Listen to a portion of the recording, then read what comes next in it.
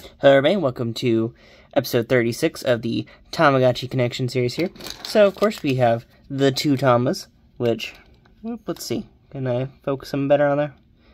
They're doing pretty fine. So, let's swoop.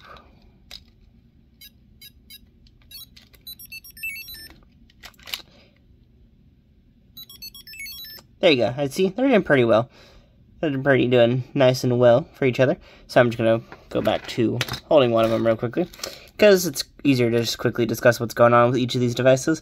So on the side of the Meimichi, she's doing pretty much fine. We do have to give her some food though, and play a little bit of games with her. So let's do that. Let's do a game of dance. Boop.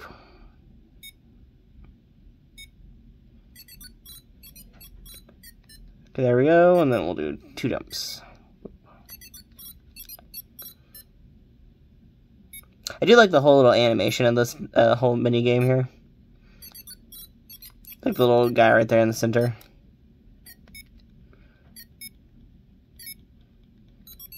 Oh, I messed that up, didn't I? I did, but who cares? But pretty much a little simple thing currently. They are doing pretty fine, I'd say. Yeah, let's do a game of jump too. I've not been playing too much of this jump minigame. I do prefer this jump minigame over a lot of Tamagotchi minigames, to be honest.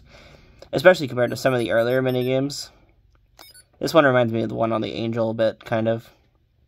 Though I kind of like the one on the Angel way more than I like the this one. One day I'll show off that minigame, because we will have a Tamagotchi Angel series at some point. Though, I don't know how to do the Angel series. I'm trying to figure that out. If that ever came around, or once that comes around. Because I'd love to do an Angel and a Devil series, but I don't know if I'll ever own a Devil, so it'll probably just be an Angel series. I'd love to own a Tamagotchi Devil, but those things are expensive. I love the look and appeal of, like, the design of the Tamagotchi, the Devilgotchi or whatever, but man, that thing is pricey. If I ever find one for a good price, I'll actually pay for it, though. Like, not gonna lie. Would love to run a Devil on this channel with the Angel. Look at both of the differences and everything of each of the devices. One of those cool things where it's like, maybe one day. Same with, like, the Magical Witch. If I ever found one of those for, like, an actual decent price, then, like, I would totally scoop that up. I would love a Magical Witch. Those devices have such, like, a major appeal to me. It just, I don't know, the whole, like, aesthetic of it all and everything. It's just like, oh, I love it. It also doesn't help that, like, some of my favorite Digimon are, like, Wizardmon and stuff like that. And if you know, like, the backstory of those Digimon, they all come from, like, the Magical Witch world. Because Bandai had, like, that whole concept of the multiple layers. For those who don't know, in Digimon, I guess Adventure probably the proper way to explain it. It's in basic Digimon too, but there's like layers to each of the worlds, technically. So, for example, trying to think about, okay, here, let me, there you go, close this up real quickly and explain what I'm trying to talk about here. So basically, in Digimon, there's like multiple layers, so you can have the like Digimon layer, but in the technical aspect, there is the Tamagotchi layer, and then there's the Wizard layer, technically, or the Magical Witch, I should say. So they can actually cross worlds with each other in a way. So, for example, there's certain Digimon that come from the Tamagotchi world. There's certain Digimon that come from the Magical Witch's world. So it's actually like this really cool concept of like multiple layers and stuff like that. And you can see an other type of Digimon as well, like the Metabots type and stuff like that. So it's like you could actually have these like really cool crossovers in like the world of Digimon. And I guess in a technical sense, it does exist in the Tamagotchi span as well. Because in the Tamagotchi, you do see crossovers as well.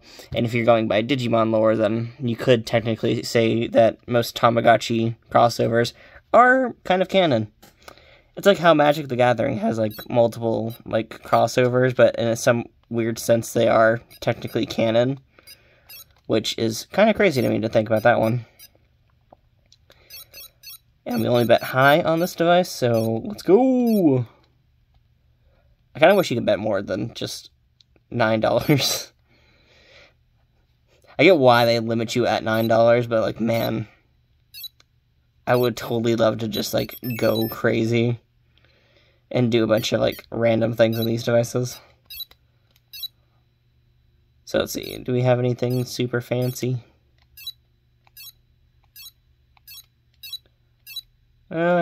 No we do not, but I will buy that.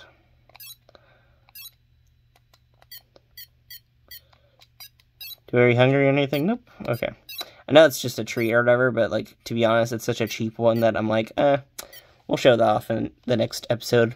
Show off that cool little animation or whatever. But the Ninja one is also doing pretty well. We are basically just saving up for money. Basically, I've not really done much with this type of device. Basically, every time I need something, or if I'm bored, I'll just start going through this little mini game right here. And just kind of go crazy on it. Because to be honest, why not try maxing out the points? Have, like, a fun little run with, like, just buying stuff, to be honest. Don't even try, like, matching them up or anything like that. Like, there's just, like, nothing really stopping you from being like, spam, spam, spam. The only thing stopping you is your weight, and to be honest, it's so easy to, like, gain back weight. So you're like, you can totally sit here and just spam this little thing. And there we go, we lost some points right there, but you can just go right back in, because you ain't betting high. Watch, I could close my eyes and be like, wow! Oh, nope, lost again. Doesn't matter, you can't even see my face, so. Woo. There we go, got a circle, an X, and a circle. If you get 3 circles, it does like this cool little animation or whatever. I don't know if I've shown that off on the channel or not. I might have. It's the same animation that's on the, nope, wrong device. On this one right here. If you have, if you complete, like, the running and dance minigame. The little celebration thing. So it's like, woo! Woo! There you go. Kind of thing. I don't know if it'll let me show it off on this dice. This kind of thing is just purely random. But we're almost at 4,000 points. So yay. Oh, there you go. Got a circle. Nope, never mind. I'm not going to keep trying this because it's kind of a pain in the butt to try seeing if I can match it up or whatever. But I think I have kind of decided where I will take off with this series in a bit. So I'll explain what's going on real quickly. After these two get married off or whatever, I'm going to probably end it right there for these two. I'm going to swap over to these two wonderful devices here. Which, for those wondering, like, oh, why is that? I feel like I should get some introspective on the version 3, especially if I'm going to be doing a whole series on it. And I know if it's like how later devices are, it'll probably have timed events and stuff like that. So I want to kind of get more used to the whole timed events part of these devices. So we'll be running the Katai, which will be, it's the more similar experience, especially coming on later, but I know there'll be very huge differences with the V3 re-release, and we'll be looking at the Akai, which will be completely new experience in all ways, because I don't think they put anything from the Akai into the modern V3. We'll also have the wonders of the red pixels and everything, so it'll be really exciting to see like all the little things that comes out of this device. So I'm excited to run these two. But basically, once we are done with these two devices over here, we'll be starting up the whole like era of like V3 things.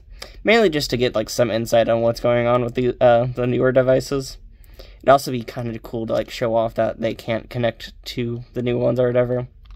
Well, maybe, who knows. I have not been looking at information on the internet about these devices.